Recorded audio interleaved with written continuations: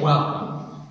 I'm Pastor Jim Peters, and I welcome you to worship on Sunday, August the 9th at Our Savior's Lutheran Church in Topeka, Kansas for the 10th Sunday after Pentecost. And if you haven't been in church in a while, you might notice here in front of the altar and also in front of the pulpit that we have new paraments. Melanie Maxwell made these for us, and actually there is an additional one out in the church concourse on the table where we usually put the bread and the wine. So I want to say a special thank you to Melanie for making these. As I hope you can tell, they are very beautiful. And they've been introduced to our church at the request of our worship committee. And the logic behind this is, well, we have a lot of green Sundays in the church here. And it's kind of nice to have something a little bit different to celebrate on some of the Sundays. There's also a red set, so you will eventually see that as well. But towards the end of today's worship service, we're going to have a dedication and blessing prayer for these parents. But today, at this worship, we gather to praise and worship God and to share our faith that God can make even the worst of circumstances turn out into something good. Let's begin our worship today with our gathering song. If you're using a hymnal, it is number 519. Open your ears, O faithful people.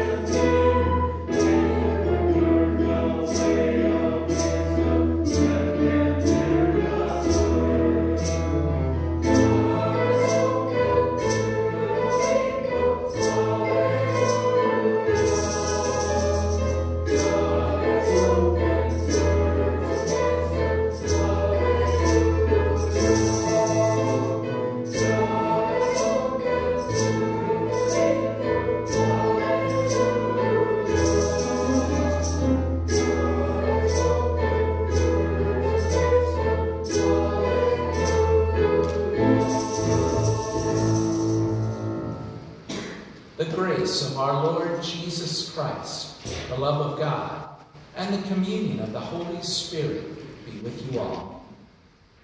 And also with you. In peace, let us pray to the Lord.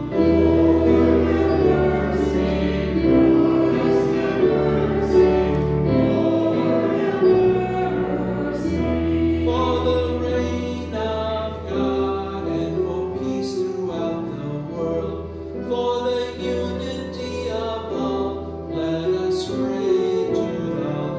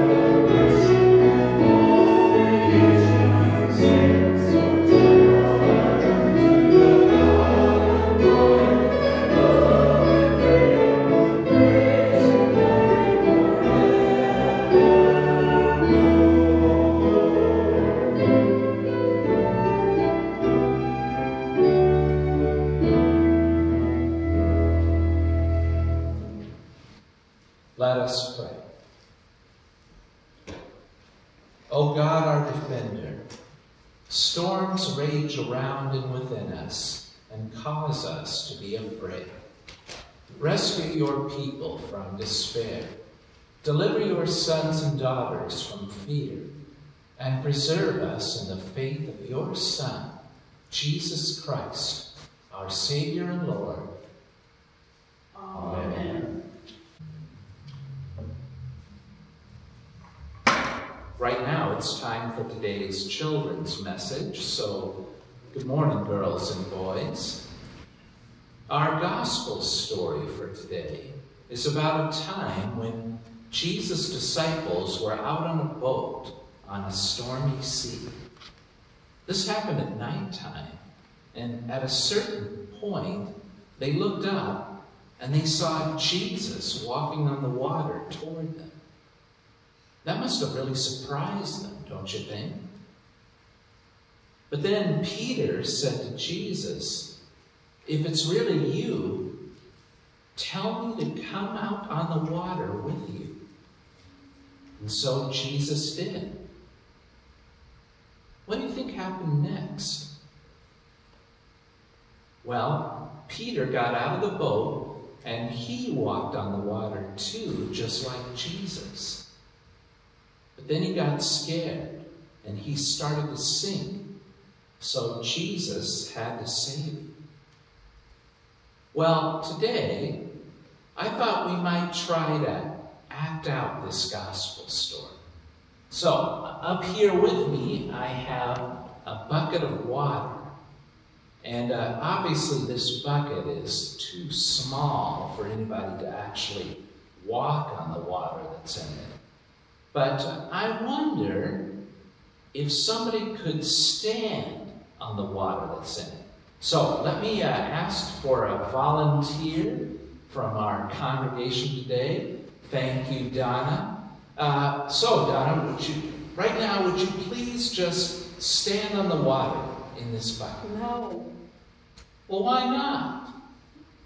Well, my shoes will get wet. I might sink. Okay, so yeah, if she tried to stand on the water in this bucket, she would sink down into the water and her feet and her shoes would get all wet. So, if this story isn't telling us that we should try to walk on water ourselves, what do you think it is telling us? Well, I think it's telling us how important it is for us to trust in Jesus. Sometimes we all have to do things that are hard. But if we know that Jesus is with us, and if we put our trust in him, I know that we'll find things that aren't as hard as we thought they were going to be. So remember to trust in Jesus, okay? Let's pray. Dear God, we thank you for this beautiful day and for the many ways that you bless us and take care of us. Help us to remember that you are always with us to support us and help us, especially in the times in our lives when things can be a little tough for us. Always be with us and help us. We ask for all of these things in the name of your Son, Jesus our Lord. Amen. Our first reading today is a reading from Genesis. Jacob settled in the land where his father had lived as an alien, the land of Canaan. This is the story of the family of Jacob. Joseph, being 17 years old, was shepherding the flock with his brothers. He was a helper to the sons of Bilhah and Zilpah, his father's wives, and Joseph brought a bad report of them to their father. Now Israel loved Joseph more than any other of his children, because he was the son of his old age, and he had made him a long robe with sleeves. But when his brothers saw that their father loved him more than all his brothers, they hated him and could not speak peaceably to him. Now his brothers went to pasture their father's flock near Shechem, and Israel said to Joseph, "Are not your brothers pasturing the flock at Shechem? "Come, I will send you to them." He answered, "Here I am." So he said to him, "Go now, see if it is well with your brothers and with the flock, and bring word back to me." So he sent him from the valley of Hebron. He came to Shechem, and a man found him wandering in the fields. The man asked him, "What are you seeking?" "I am seeking my brothers," he said. "Tell me, please, where they are pasturing the flock." The man said, "They have gone away, for I heard them say, 'Let us go to Jonath.'" So Joseph went after his brothers and found them at Jonath. They saw him from a distance, and before he came near to them, they conspired to kill him. They said to one another, "Here comes this dreamer. Come now, let us kill him and throw him into one of the pits. Then we shall say that a wild animal has devoured him, and we shall see what will become of his dreams." But when Reuben heard it, he delivered him out of their hands, saying, "Let us not take his life." Reuben said to them, "Shed no blood. Throw him into this pit here in the wilderness, but lay no hand on him, that he might rescue him out of their hand and restore him to his father." So when Joseph came to his brothers, they stripped him of his robe, the long robe with sleeves that he wore, and they took him and threw him into a pit. The pit was empty. There was no water in it. Then they sat down to eat, and looking up, they saw a caravan of Ishmaelites coming from Gilead, with their camels carrying gum, balm, and resin, on their way to carry it down to Egypt. Then Joseph said to his brothers, "What profit is it if we kill our brother and conceal his blood? Come, let us sell him to the Ishmaelites and not lay our hands on him, for he is our brother, our own flesh." And his brothers agreed. When some Midianite traders passed by, they drew Joseph up, lifting him out of the pit, and sold him to the Ishmaelites for 20 pieces of silver. And they took Joseph to Egypt. Word of God, word of life. Thanks be to God. The psalm will be done responsively with the women reading the odd verses and the men reading the even. Give thanks to the Lord and call upon God's name. Make known the deeds of the Lord among the peoples. Sing to the Lord, sing praises, and speak of all God's marvelous works. Glory in God's holy name. Let the hearts of those who seek the Lord rejoice. Search for the strength of the Lord. Continually seek God's face. Remember the marvels God has done, the wonders and the judgments of God's mouth. O offspring of Abraham, God's servant, O children of Jacob, God's chosen ones. Then God called for a famine in the land and destroyed the supply of bread. The Lord sent a man before them, Joseph, who was sold as a slave. They bruised his feet in fetters, his neck they put in an iron collar. Until his prediction came to pass, the word of the Lord tested him. The king sent and released him. The rulers of the people set him free. Setting him as a master over his household, as a ruler over all his possessions. To instruct his princes according to his will, and to teach his elders wisdom. Hallelujah. The second reading is a reading from Romans. Moses writes concerning the righteousness that comes from the law, that the person who does these things will live by them. But the righteousness that comes from faith says, "Do not say in your heart, 'Who will ascend into heaven?' That is, to bring Christ down. Or who will ascend into the abyss? That is, to bring Christ up from the dead." But what does it say? The word is near you, on your lips and in your heart. That is the word of faith that we proclaim.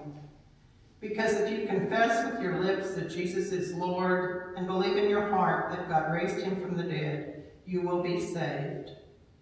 For one believes with the heart and so is justified, and one confesses with the mouth, and so is saved. The scripture says, no one who believes in him will be put to shame, for there is no distinction between Jew and Greek. The same Lord is Lord of all, and is generous to all who call on him. For everyone who calls on the name of the Lord shall be saved. But how are they to call on one in whom they have not believed? And how are they to hear without someone to proclaim him? And how are they to proclaim him unless they are sent? As it is written, how beautiful are the feet of those who bring good news. Word of God, word of life. Thanks be to God.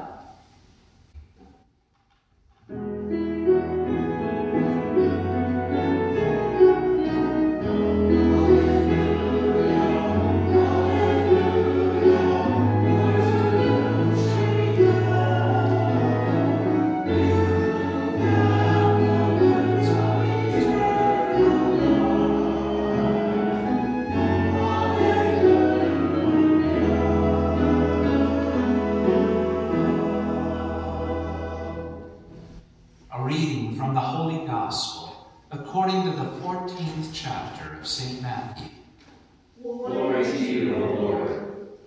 Jesus made the disciples get into the boat and go on ahead to the other side of the Sea of Galilee, while he dismissed the crowds. And after he had dismissed the crowds, he went up the mountain by himself to pray. When evening came, he was there alone. But by this time the boat, battered by the waves, was far from the land, for the wind was against them. And early in the morning he came walking toward them on the sea. But when the disciples saw him walking on the sea, they were terrified, saying, "It is a ghost," and they cried out in fear. But immediately Jesus spoke to them and said, "Take heart, it is I. Do not be afraid." Peter answered him, "Lord, if it is you, command me to come to you on the water." He said, "Come." So Peter got out of the boat, started walking on the water, and came toward Jesus. But when he noticed the strong wind, he became frightened, and beginning to sink, he cried out, "Lord, save me." Jesus immediately reached out his hand and caught him, saying to him, "You of little faith, why did you doubt?" When they got into the boat, the wind ceased, and those in the boat worshipped him, saying, "Truly, you are the Son of God." The Gospel of the Lord. Praise to you, O Christ.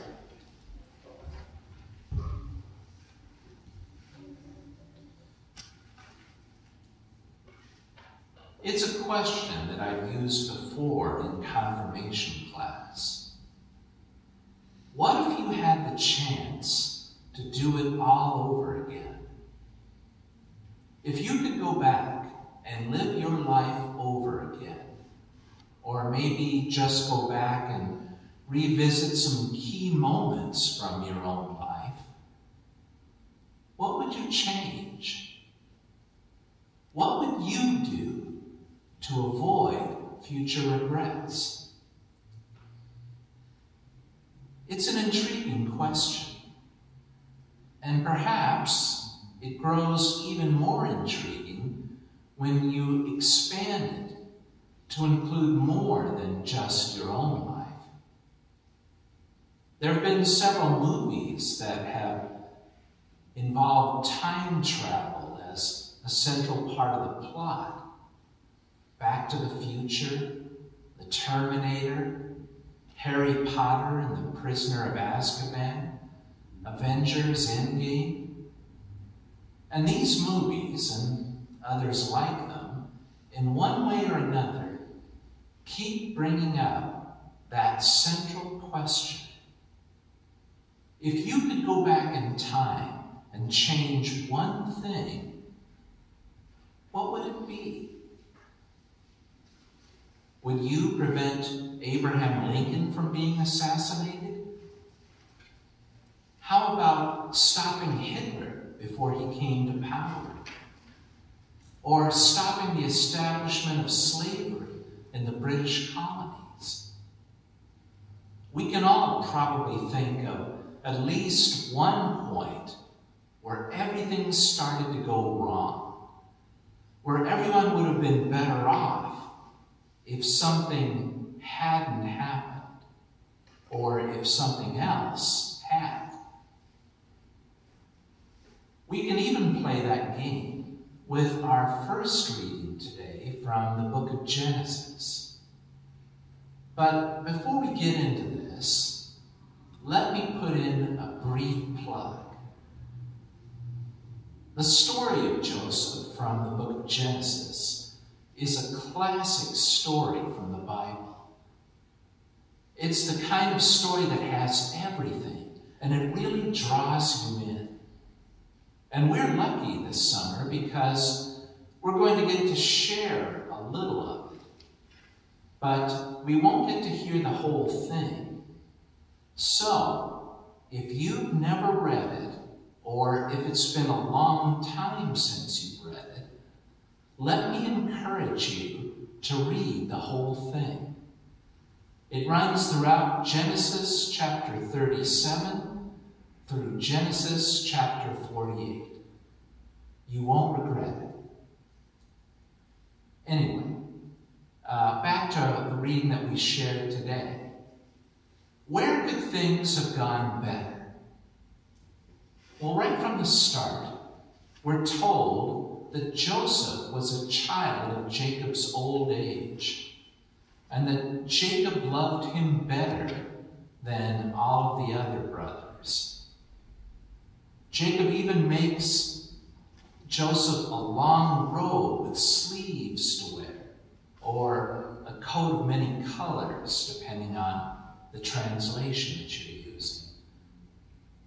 We're also told that Jacob has been sending Joseph to be a helper to his brothers out in the field, and that on at least one occasion, he brought back a bad report, throwing some of his brothers under the bus. All of these things, plus a couple of other things that didn't make the cut for today's reading, have ended up causing Joseph's brothers to absolutely hate him. And can you blame them? So right away, we might want to say to Jacob, before all of this starts to happen, don't play favorites with Joseph. It's only going to lead to trouble. And to Joseph, we might want to say, stop being such a tattletale. And stop being such a know-it-all. You'll regret it.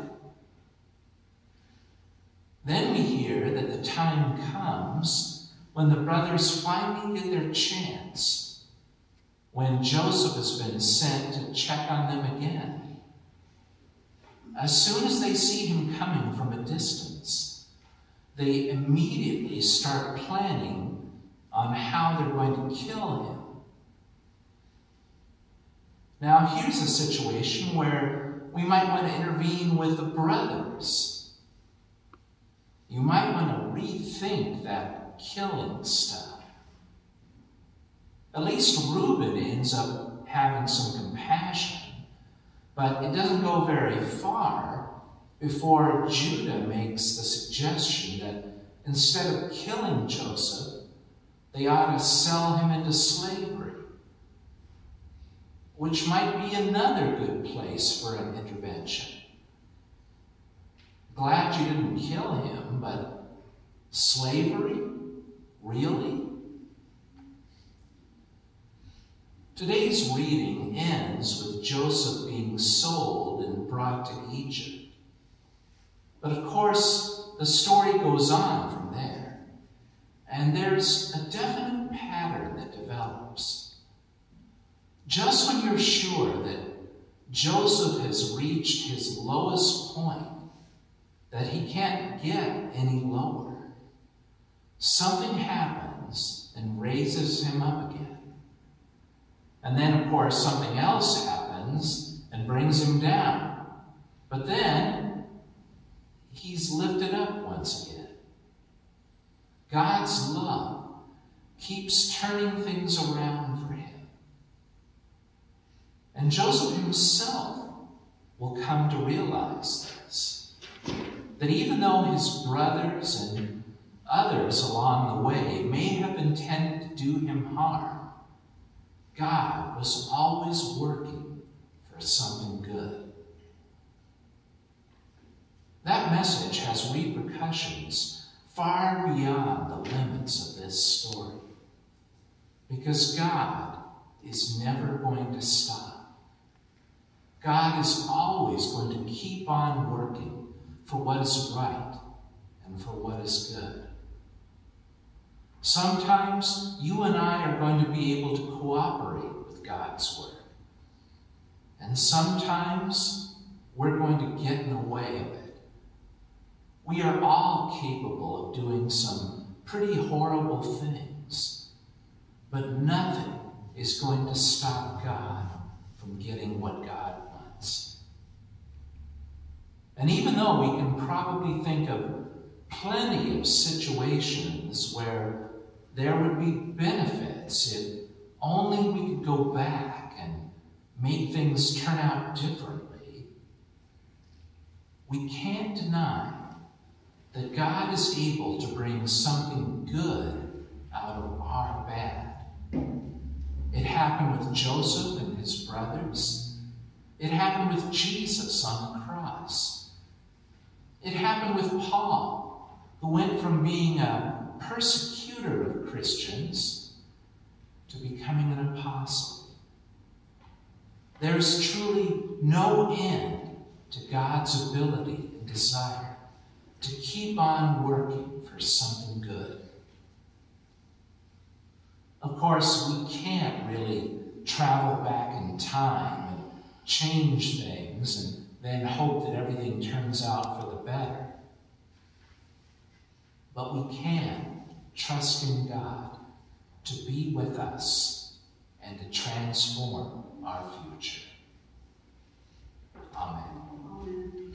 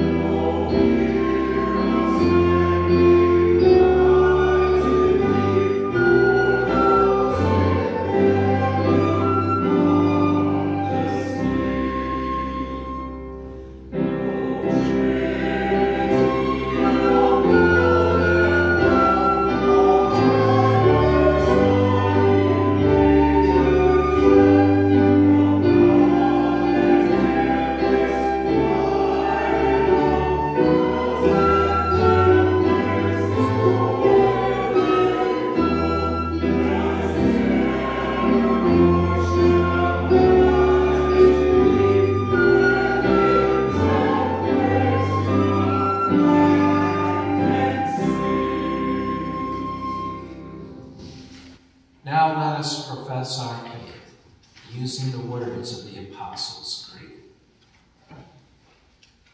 I believe in God the Father Almighty, creator of heaven and earth. I believe in Jesus Christ, God's only Son, our Lord, who was conceived by the Holy Spirit, born of the Virgin Mary, suffered under Pontius Pilate, was crucified, died, and was buried. He descended to the dead. On the third day he rose again. He ascended into heaven. He is seated at the right hand of the Father, and he will come to judge the living and the dead. I believe in the Holy Spirit, the Holy Catholic Church, the communion of saints, the forgiveness of sins, the resurrection of the body, and the life everlasting. Amen. Confident of your care and helped by the Holy Spirit, we pray for the Church, the world, and all who are in need. For your whole Church throughout the world, give courage in the midst of storms, so that we see and hear Jesus calling, "Take heart, it is I, do not be afraid."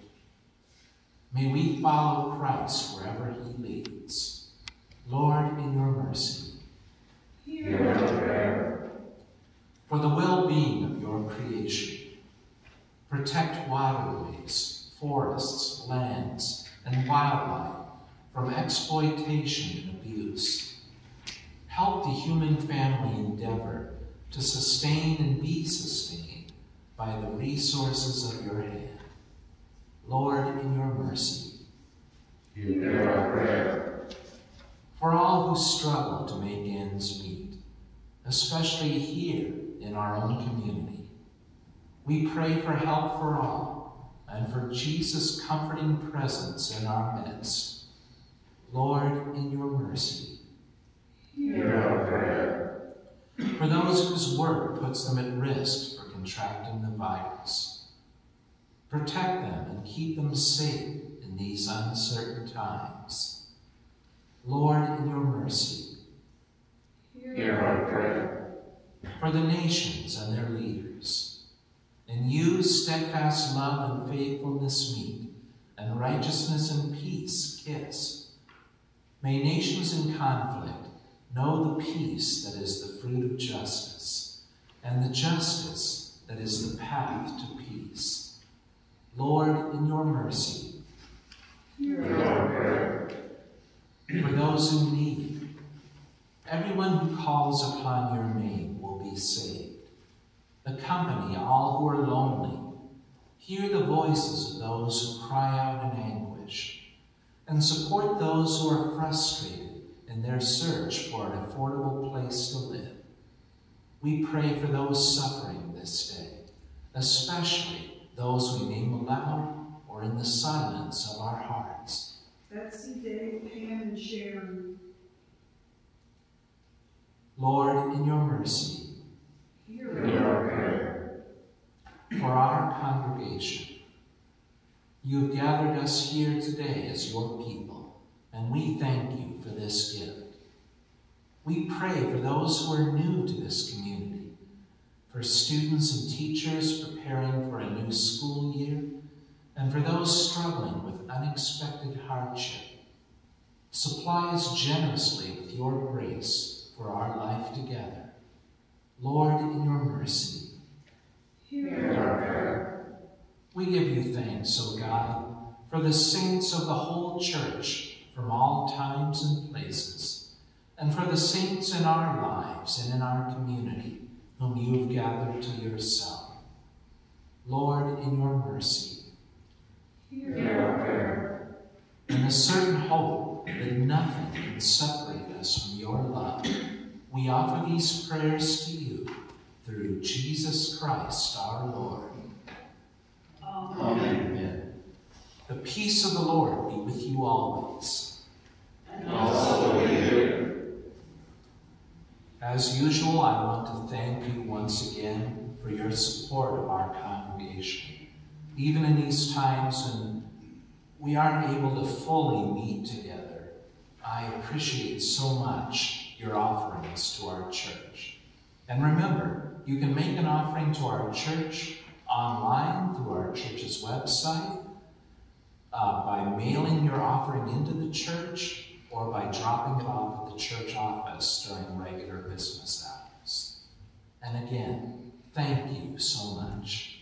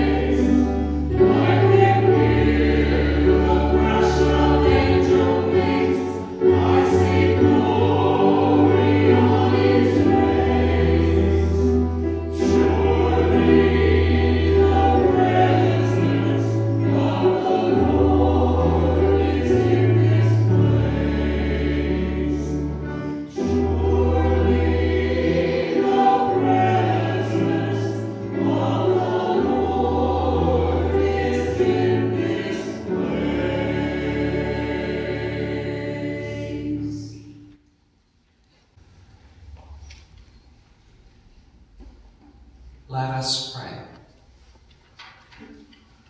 God of mercy and grace, the eyes of all wait upon you, and you open your hand in blessing. Fill us with good things at your table, that we may come to the help of all in need, through Jesus Christ, our Redeemer and Lord. Amen. Let us pray together the prayer our Savior gave us. Our Father in heaven, hallowed be your name. Your kingdom come, your will be done, on earth as in heaven. Give us today our daily bread. Forgive us our sins as we forgive those who sin against us. Save us from the time of trial, and deliver us from evil. For the kingdom, the power, and the glory are yours, now and forever. Amen. I would just like to say thank you again to everybody who is here today to help with the recording of this service and with the music. I appreciate your presence so much and all that you're doing for our church in this time. And as I mentioned at the beginning, I do want to offer a prayer of blessing and dedication on our beautiful new parents. Our help is in the name of the Lord, the maker of heaven and earth. Sisters and brothers in Christ, today we give thanks to God, and we seek God's blessing as we set apart these new parents to the glory of God. Let us pray. We give you thanks, O God, creator of the universe, for you have enriched our lives with every good and perfect gift. You have commanded us to show your splendor to our children, and you have invited us to praise you with lives of love, justice, and joy. Send your blessing on these parents, which we set apart today. May they adorn this house, show us the beauty of holiness, and so proclaim the glory of your majesty. To you, O God, be all glory and honor through your Son, Jesus Christ, in the unity of the Holy Spirit, now and forever. Amen. God Almighty, God most merciful, bless us, keep us, and grant us peace. Amen. Please join in our singing hymn, and again, if you're using a hymnal, it is 763, My Life Flows On in Endless Song.